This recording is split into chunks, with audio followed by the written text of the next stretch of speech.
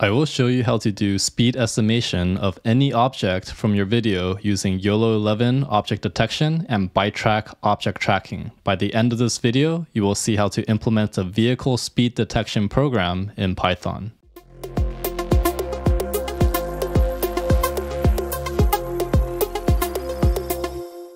If you're new here, make sure to check out the links in the video description and subscribe for more robotics and AI. So speed is defined as distance over time. So let's say you have an object starting at point A and then it goes to point B. If you know the distance between point A and point B, assuming it moved in a straight line, and you know how long it took, then you could theoretically find the distance by taking distance and dividing it by time. So to see this in action, we're going to go ahead and download our video of our cars going down the freeway. I'm going to use supervision here, import supervision as SV, and use the download assets function to get my video.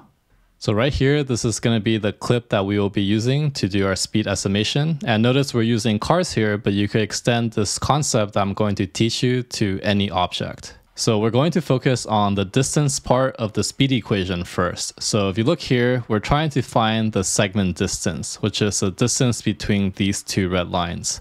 So I chose a section of this picture such that we have two white dashes and two blank spaces between the dashes as my segment. So the idea is I'm going to go ahead and find the distance of a car. So the average car length of a sedan is going to be 4.5 meters per car. So I roughly estimated this to be 4.75 cars. And if each car is 4.5 meters per car, then we're going to get an average of 23.375 meters. So this is going to be a pretty rough estimate. If you happen to have a better way to find a better estimate, or you know the exact distance, then your measurement will be much more accurate. So I'm going to go ahead and run my determine line location function that I created. And inside of here, I'm going to be using the supervision library to read my video. You can see here inside my function, I'm using the sv.getFrames generator. So this will get the frame of my clip. And if I do next, it'll get the next frame that it's going to be reading. So using matplotlib, I go ahead and plot it, and I could read my cursor location by placing my cursor at my desired two lines. So you can see here, when I put my cursor here, I'm going to get a starting location, which I call y_start of 1318 pixel. And then for the y_end, it's going to be 1675. I also want to only focus on the left side of this image for this demo. So the x_end value for the pixel is going to be 1732. So here you can see that I'm going to create another function called viewCrossingLine. So this will actually generate the two red lines for me when the video is playing back. So here, this is my logic here. I have two main functions here that I'm using. So inside my for loop of the for frame and frame generator, I'm going to be calling the draw horizontal line 2 times using my start and end position. So you can see right here, these are my red lines drawn as the video is playing back, which will help me visualize when the car passes that section. So now that we figured out distance, we're going to be focusing on how to figure out time to calculate our speed. So the idea is when the object center passes the first red line, we're going to mark this t start for our starting time. When the object passes the second line, this will be our t end or the end time. So now we might be asking, how do we know when the object passes the red line? To answer this question, we need to know the x and y coordinate of the object. So to figure this out, we need to run YOLO. So you take the image of the object, which is each frame that our video is processing, you feed it into YOLO, and then you're going to get the object location. Now, if you have a custom dataset you're working with, I have a video on how to train your custom dataset. So go ahead and check out this video in my channel. Okay, so now we're ready to call our object detection function. So here you can see that I'm using supervision. I'm going to be using this for some of my visualization, and then I'm using ultralytics for YOLO. So you can see in this documentation page, you could read up on how to detect and annotate your objects that you're detecting. So here you can see this is my function here. I'm calling YOLO, YOLO 11n specifically, and I'm storing into model. I'm going to be calling the frame generator here so I could process all my video frames. And then here you can see I'm using the sv.box annotator. This is what's going to help me annotate my images. So inside this for loop for each frame, what I'm going to do is get the results of my model. And then I'm going to get the detections by using sv.detections from Ultralytics. And then this part here, the annotated frame, is what's going to be annotating my frame and modifying each frame. So once I do that, it's going to plot it, and let's see it in action. All right, so you can see these are my objects being detected. You can see the color boxes that's drawing around it. Those are the bounding box. But notice that here is playing a little bit slow, so it's going to be very dependent on the GPU you're using. This is running on a 1615 Ti, so it's pretty weak. So if you have a better GPU, you'll probably have better performance. So up to this point, you should be wondering, if you have a car that passes the first line and then a car that passes the second line, how do you know the car that passed is the same car?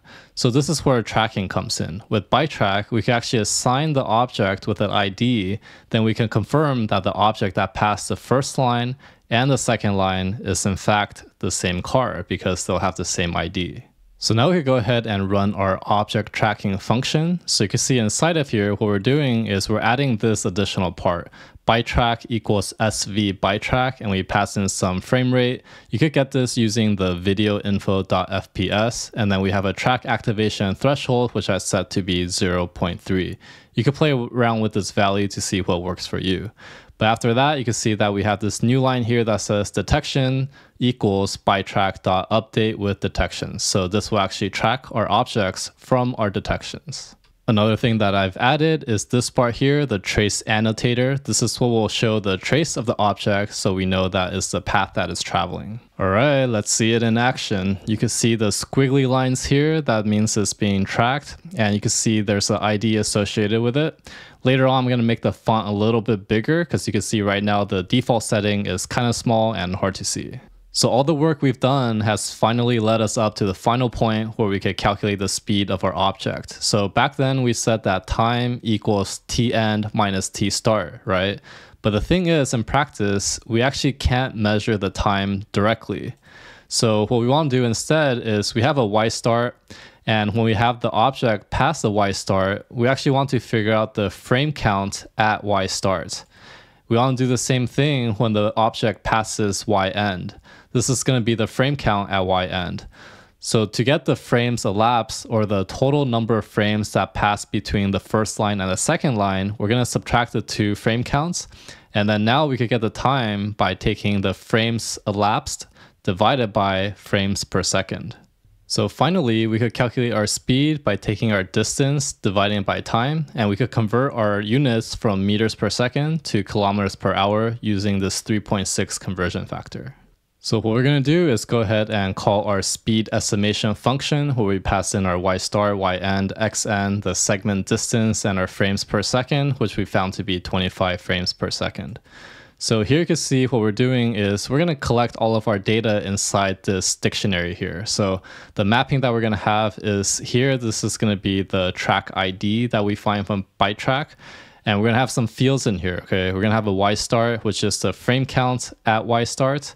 We're going to have a y_end, and then based on that, we could calculate the speed and store it so we could later on show it in our video.